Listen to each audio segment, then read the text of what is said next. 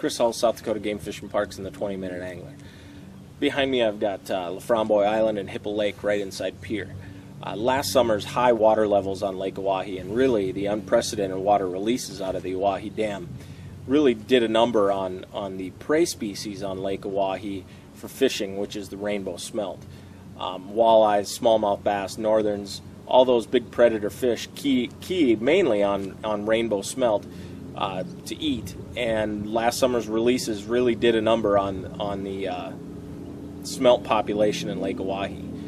So Game Fish and Parks biologists, fisheries biologists sat down, tried to come up with some interesting ideas to help those fish along. One of their ideas was to catch gizzard shad, which is the main prey species here on Lake Sharpe, before they spawn, catch them, take them up to Lake Oahe, put them in there, hopefully they spawn and add a little bit more forage for those main predator fish.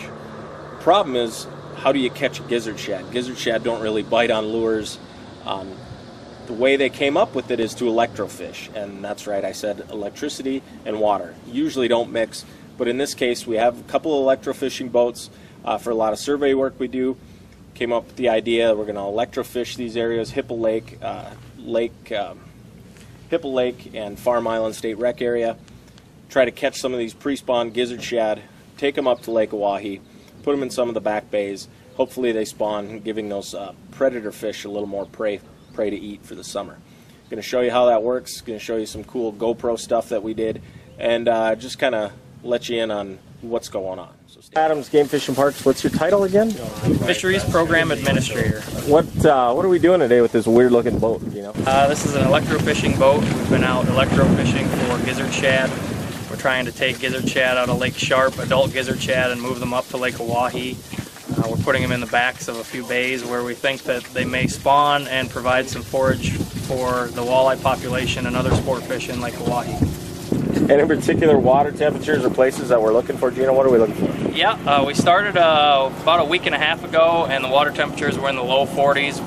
By the end of the day, when the sun's been up the whole day and heating the water up, we might be able to find 48 to 50 degree water. That's where we're really finding the shad, is when it gets up into the 48 to 50 degree range. So it should only get better the next few weeks. We're targeting behind the islands here in Pier, Laframboise Island and Farm Island are some of the spots where we've notoriously found adult gizzard shad. Yep, we're electrofishing and we're not killing any fish. It just stuns the fish and they sit on the surface for a few minutes and then they recover and swim off after you've gone by, so it just stuns them long enough that we can net them.